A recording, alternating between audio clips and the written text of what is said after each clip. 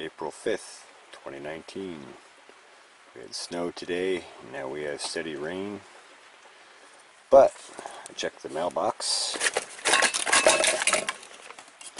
I got something cool in the mail from my friend Aaron today. These are lightning arresters for Ethernet cables. So I just changed out, and they're actually set up for DIN rails, which I may mess around with at some point. That might be a nice way to mount things.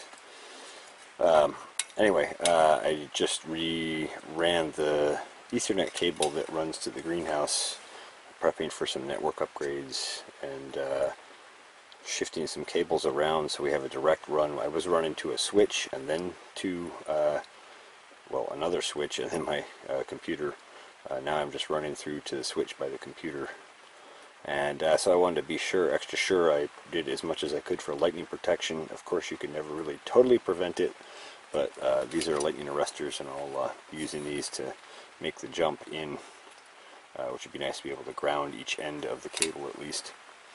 Anyway, I don't know if these have any information on them. No, not really. Anyway, they're nice little devices. I'll be setting these up in the next couple days or week or so probably. And thanks to my good friend Aaron, I recommend putting lightning protection in if you're running Ethernet cables outside.